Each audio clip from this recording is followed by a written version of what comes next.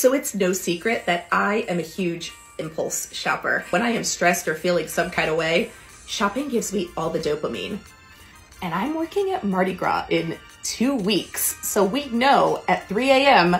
I've been buying really fun Mardi Gras clothes. First, I'm gonna show you these.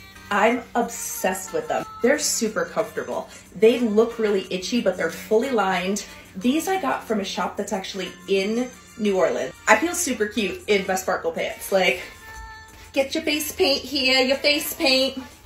I really love working in like comfy dresses. So I'll throw on some like really cute tights and some shorts. It's soft and it's stretchy and I can move well. This was $7 on Shein. Like, what? This makes me feel like $19.99 and I needed it. It is, again, stretchy and it's comfortable and it's soft. Like, ready to go. My big old butterfly. I could face paint for 10 hours in this dress.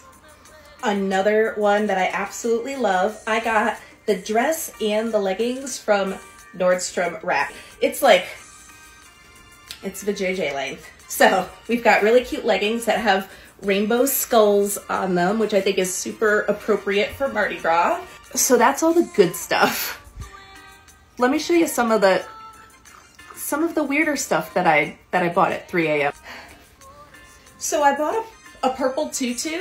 I don't hate it. It's got like built-in shorts, which is cool. I don't know. The jury's out on the tutu skirt, but wait, it gets better. Hi, my name is Jenna and I'll be your wedding DJ tonight. I got these, they're just black pants with like this sequins down the side. I feel very like, I'm your maitre d', I'm Michael Jackson, I'm your wedding DJ.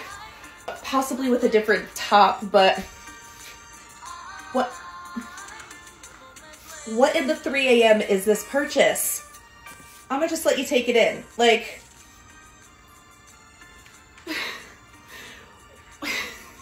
a bitty Rudy Bamba. What? I love Salida, but I could work out in it?